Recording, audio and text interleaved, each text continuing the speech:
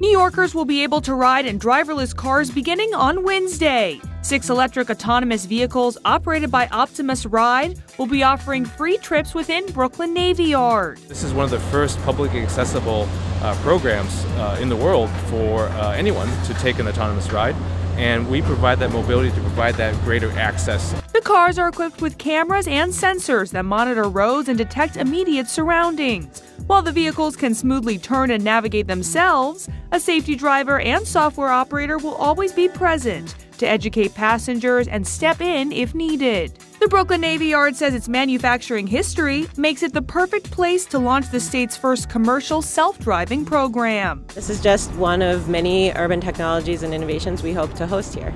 Don't expect to see these cars on public streets just yet. They will only be riding around the 300-acre private property between the NYC ferry stop at Dock 72 and either Cumberland Gate or Building 77 on weekdays and weekends, respectively. So, would you ride in one of the autonomous cars? Let us know on social media. Summer Delaney, Pix 11 News.